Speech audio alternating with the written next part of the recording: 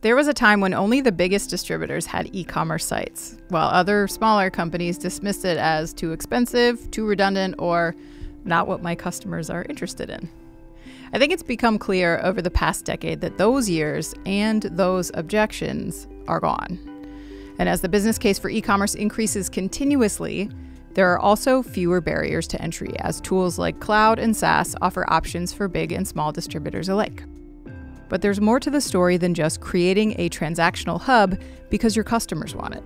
Today, we're joined by Lance Owide, who's the Director of Business Groups and B2B General Manager for BigCommerce, a company that attempts to offer enterprise-level e-commerce capabilities without the complexity and high costs associated with other solutions. I think that distributors sometimes look at e-commerce as a necessary customer tool, right? But they don't always look at some of the business enhancements that come along with that. So I'd like to talk about some of those. What do you think are some of the biggest misconceptions that distributors have about the role of e-commerce as a tool within their own business? Yeah, that's a great question. And there are a lot of them. But picking out a few that we hear most often here at BigCommerce, and I think the number one will come as a surprise to no one. E-commerce will be competitive to my sales team. It'll create channel conflict. It's going to replace my sales team. This is all about business relationships, and our customers want to speak to my salespeople. And that's of course true. But e-commerce is about replacing repeatable menial tasks and up-leveling the sales team, and enabling buyers to be able to self-serve. Studies show that 80% of B2B buyers want to be able to self-serve, product research, order on their own without speaking to a salesperson. And e-commerce is a great way to do that.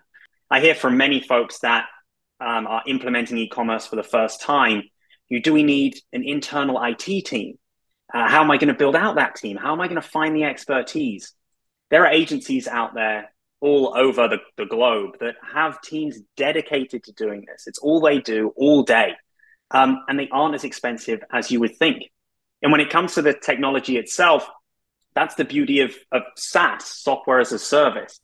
If you go for an e-commerce SaaS provider, you're not responsible for the servers. You're not responsible for upgrading or for security.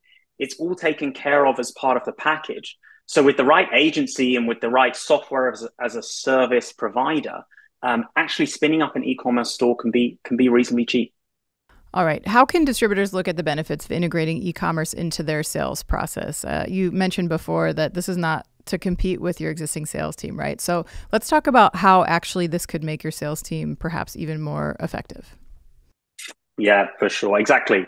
The e-commerce channel shouldn't compete with your sales team. It should make them more highly leveraged and efficient. Well, you can do that across a number of areas. The first is obviously automating routine tasks and manual data entry, right? Orders today and quote requests today might be coming through phone, email, fax, or text message, any number of medium. And you want to take all of that and move that online so that your sales team can focus on upselling, on bringing in new logos, on cross-selling, on new brands. That's where your sales team should be spending their time, not on the manual data entry that isn't delivering real added value for your distributor business, right? Once you're online, you're always able to take orders. Your sales team are asleep. That isn't going to stop you from taking a new order. I was recently speaking to a book distributor here at BigCommerce who has an online store. They have an average order value of about $1,500. That's the average order. They woke up one morning to find $1 million order had been placed through their e-commerce portal from a customer they'd never heard of before.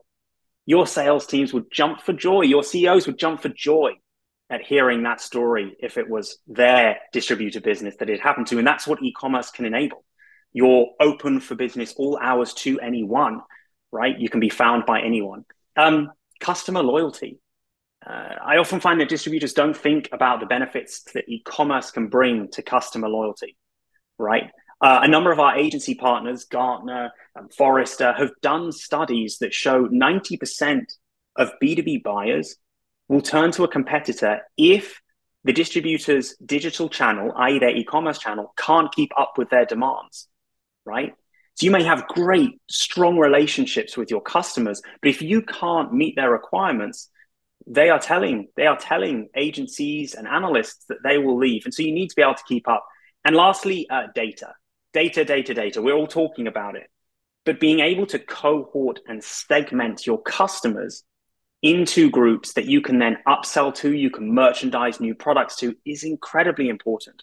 Your sales teams are already doing it. And this is just putting new information in their hands that they can leverage when they're going after upsell opportunities, and that will make them much more efficient. And that is enabled through an e-commerce portal. You can collect so much more data. Which products did they click on, look at, but not purchase? You don't have that when you're on the phone. Absolutely. All right. From a customer standpoint, what can e-commerce provide to enhance the traditional distributor customer service model? You mentioned upselling.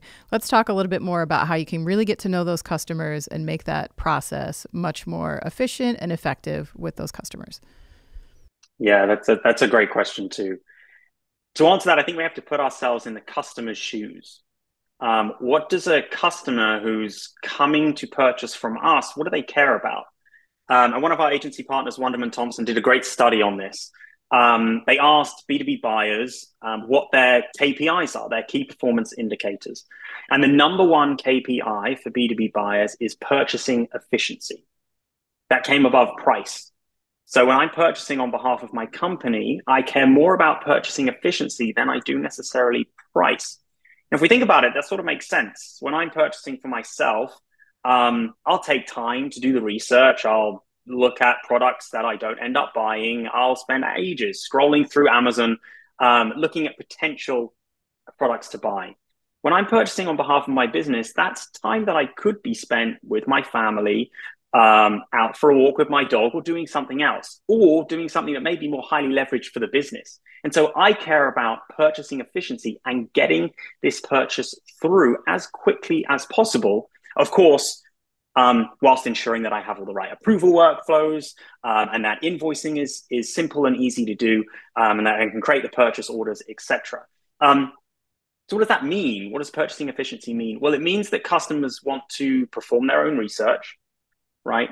They want to manage all of their orders online, and not just orders, but invoices, quotes, approval workflows. If I have a senior or junior buyer in my team, and he or she is going to build up a list of items that we may need to purchase, maybe my junior buyer isn't able to hit the buy button, but my senior buyer is.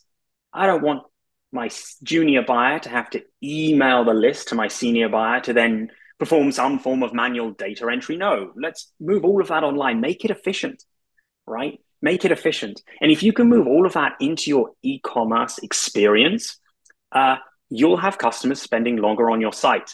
And we all know from the B2C world, right, when we're consumers, the longer someone stays on your site, the more likely they are to purchase. And that's true in B2B land too. So this isn't just great for customers. It's great for merchants too.